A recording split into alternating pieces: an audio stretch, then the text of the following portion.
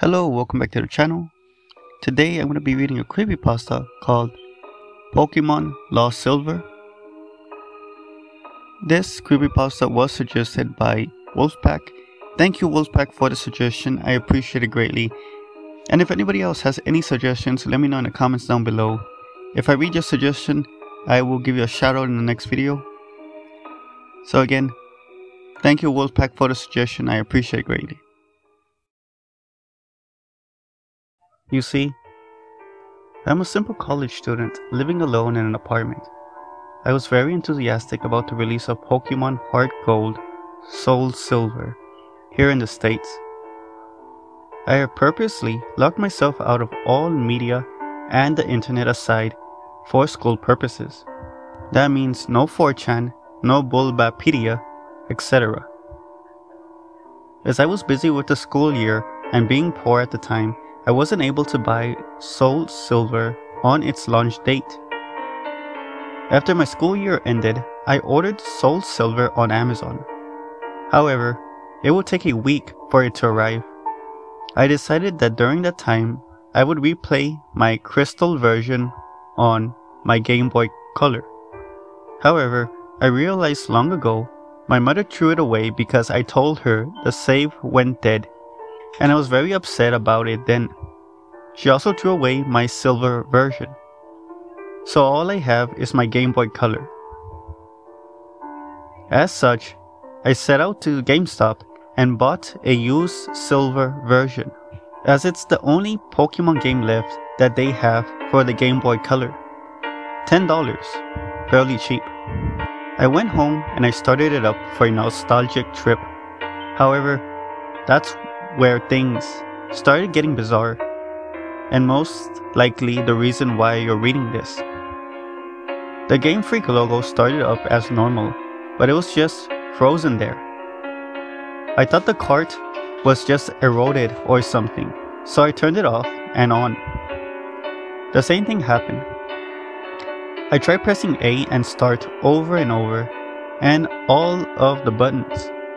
Eventually, the logo vanished, and there was a black screen for about 5 seconds. Suddenly, rather than going to the usual menu screen, I was already in the game in a previous saved file, which was odd, as I was expecting all of these cards to have been wiped by the poor battery.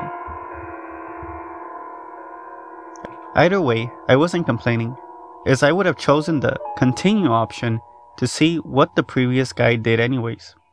First off, I checked his trainer information. His name was just ... He didn't have much originality. I checked his profile, and apparently he had 999 hours put into the game, with all 16 badges, and 99999.9 Poké Dollars, and all 251 Pokemon on the Pokédex.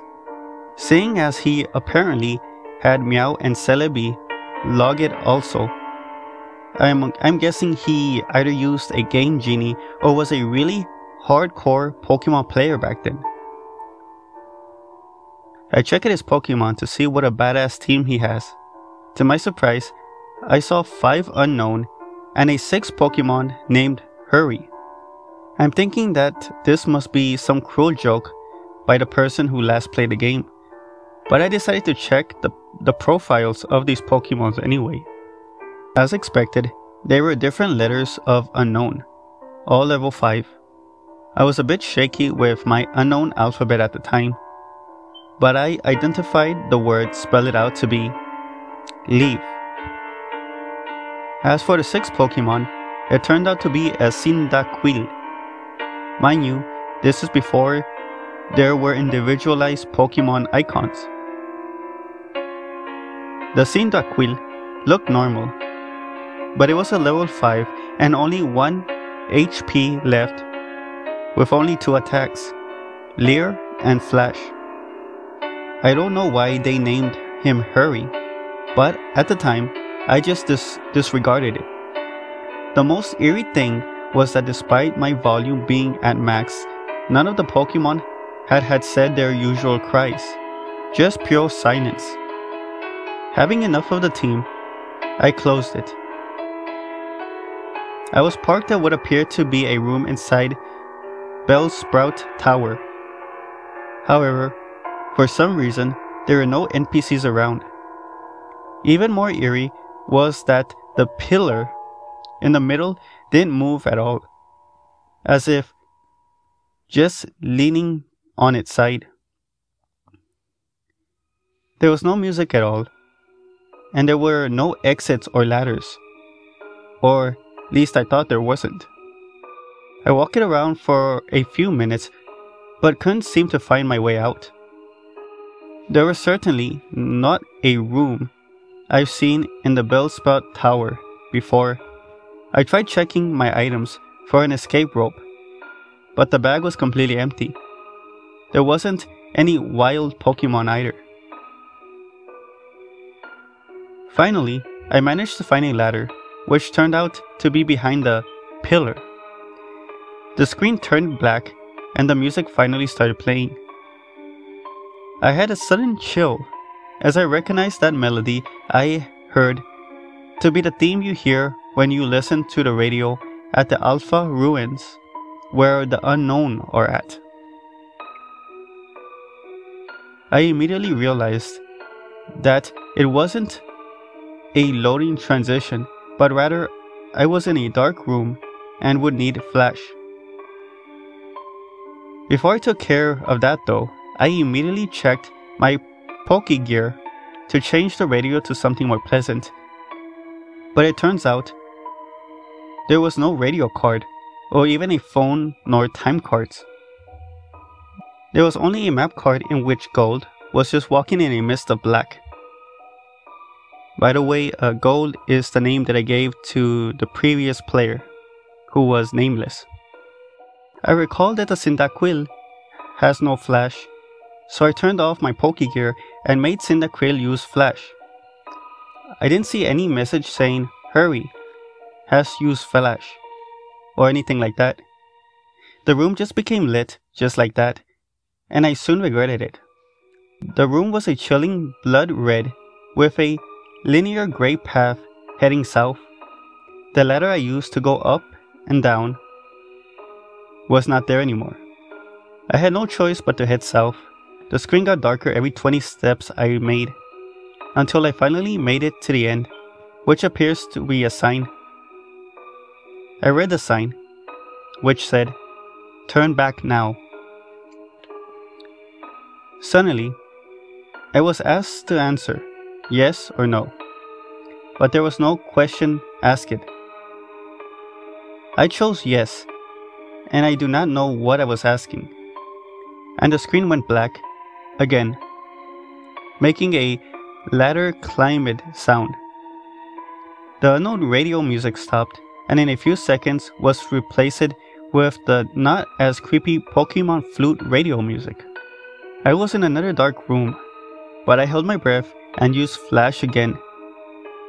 Suddenly, it said that Hurry has fainted, which was odd since I'd recalled that there was no status condition like poison on him, and I clearly wasn't in a battle. I checked my Pokemon quickly and suddenly he was no longer in my party. In fact, after a bit of investigating, none of my Pokemon are there, but instead all replaced with level 10 unknown. I did the same thing as before and spelled out the unknown. My then team of unknown spelled, "He died." Either way, after the creepy change, the room was lit to reveal myself in a very small room that appears to be only 4 squares big. The walls of that room were gray bricks, as if I was inside something that was hollowed out. Outside the room appears to be a bunch of graves, similar to the ones in Pokemon Red Blue. I walked around the small room and pressed A, but nothing happened. I've already concluded that this was clearly a hacked game and some sadistic fuck sold it to GameStop. However, my curiosity kept me going. I checked the trainer profile of Gold again, only to find out Gold was missing his arms. He also seemed to appear less smug, but rather seemed more sad and empty in a way that I do not know how to describe. For some reason, it also now said that he has 24 badges, which was clearly impossible. After a few minutes of aimless wandering, my character suddenly spun and did the escape rope spinning animation. Instead of flying off though, my character spun downward slowly, as if sinking. After that screen, the music stopped. After finally landing, the overworld sprite of Gold is colored different now. Instead of the usual red color he does, he appeared completely white now, including his skin. It's as if he came straight from the colorless Game Boy games, placed it in a colored background on the Game Boy Color. I checked his profile, and now, while now is a white as his overworld sprite, he lost his legs and has what appears to be bloody tears from his eyes. It also says he now has 32 badges, which now started to disturb me, as this change of numbers seemed to represent something important. I also checked my Pokémon, which this time contains 5 unknowns and a level 100 Celebi without a nickname. The unknown, or this time level it 15, and spell it out dying. I checked the Celebi's profile. It was a shiny Celebi, except there's only half of the sprite. 1 leg, 1 arm, 1 eye. It only has 1 attack. Perish sunk.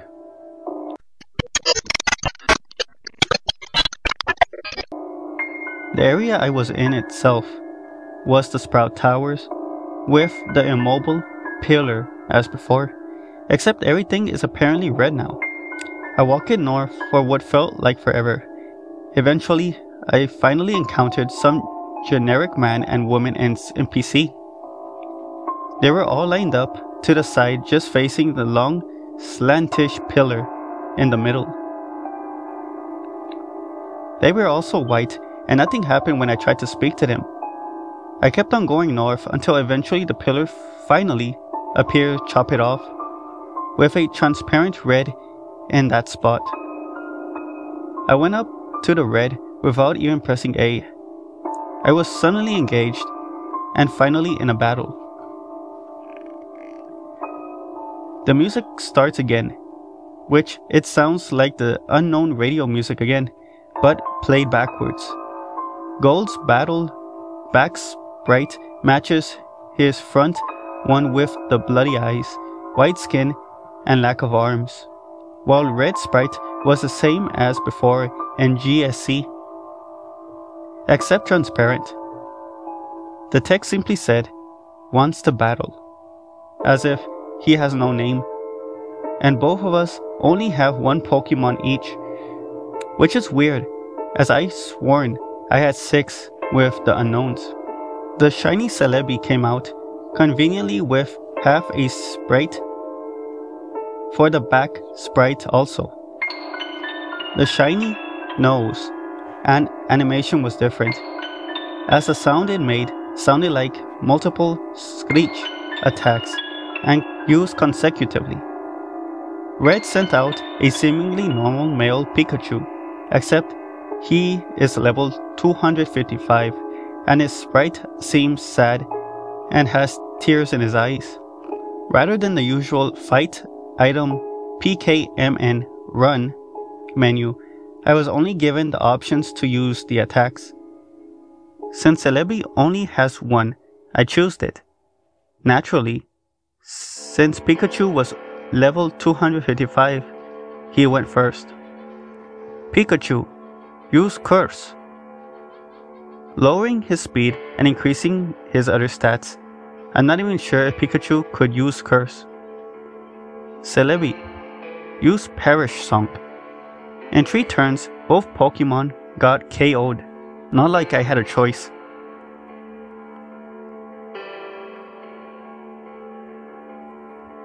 At this point, it didn't even go back to the fight menu, as the battle just continued without me. Also note that there was no animation at all for some reason. Pikachu used Flail, which didn't do much damage despite his level and boost as his health was maxed. Celebi used Perish Song. Nothing happens as it was already used. Pikachu used Frustration, which did a shit ton of damage, knocking Celebi down to less than 10 HP. Celebi used Pain Split, which surprised me as Celebi didn't even have that attack in the first place. Now Celebi and Pikachu have about 150 HP. Pikachu used Mean Look. Not like that did anything. As expected, due to the effects of Perish Song, my Celebi fainted.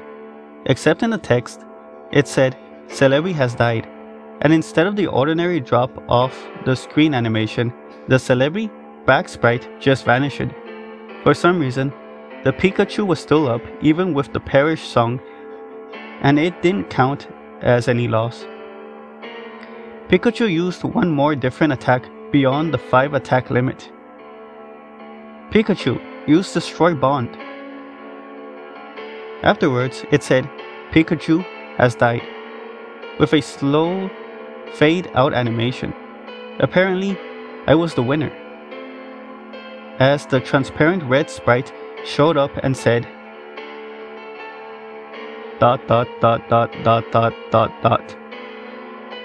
At this point, I just freaked out, as the transparent red sprite was suddenly beheaded, leaving nothing but his transparent body. The battle then ended at that point and faded out along with the music. I'm back in the overworld, with another change to the gold sprite. He's now as transparent as Red's overworld sprite. I quickly checked Gold's profile, where this time the only thing remains of him is his head, with a transparent skin.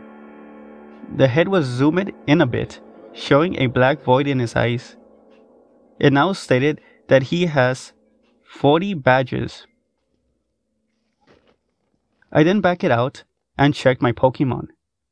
They were all level 20 Shiny Unknown, which spell it out, no more. I was at what I now know is next to the end. There was apparently no music played, but for some reason I still felt like something was there that could be heard.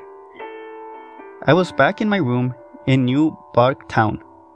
Maybe finally I get to play this game properly, but who am I kidding? I knew the sadistic fuck must have done something. I walked around my room to interact with things, as I'm a bit afraid to go down the stairs to see what was awaiting me down there.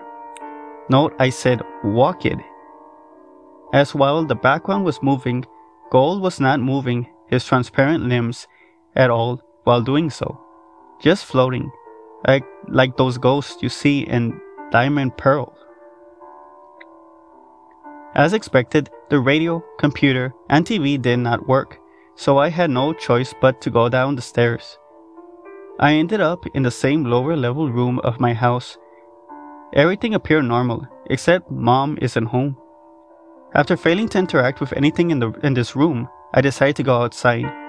To my surprise, the door leading outside at the south didn't work, and instead, I just walked it straight through it to a void. I continued moving south to see what the fuck was going on. My house vanished as I head south into the void. It was creepy, as when I entered the void, the outline of Gold's transparent sprite turned white to contrast with the pitch black. Eventually, I reached a white area and Gold's sprite turned black and transparent again. I continued south without thinking of stopping at all. After a long trek south, I finally encountered something. It was Gold's regular sprite. I talked to it. He said, goodbye forever, and vanished. As that happened, I said, question mark, use nightmare, which at this point, I would not deny that being possible. Gold did another escape rope animation, spinning slowly downwards like before. I'm now back in the small hollow cutout room surrounded by graves earlier. Or, at least, I say I was back there, as there's no sprite anymore. I tried to walk around but nothing moved, not even while bumping noises. I checked my trainer profile with absolute no gold sprite left. It said I have 0 badges and all the pictures of the Johto gym leaders at the bottom were replaced with skulls. I checked in my Pokémon, which were all level 25 unknown. As expected, it spelled out the phrase that I dared to read. I'm dead. As soon as I went back to the overworld, the room I supposedly was in was then covered with the same blocks as the wall. I then figured out what exactly that room was when the final text was said. Rest in peace. The room was a big grave, surrounded by other graves. Gold had already been dead. He died presumably a few years after he defeated Red. He was a young trainer who, despite his efforts to collect so many badges and attempts at becoming a Pokémon master, was still unable to avoid the inevitable fate of death, and his efforts were eventually forgotten by the next generation. I was unable to escape from that text no matter what I pressed. I tried resetting the game, and the same thing happened, at which I then finally decided to give up on that horrible nightmare. After that experience, I would never look at the gimmick unknown the same way again. They say that only the first generation have folk tales and legends, but the second generation have shown me how unpleasant the truth can be. I eventually enjoyed Soul Silver immensely, but I still can't unthink what that rigged game has told me.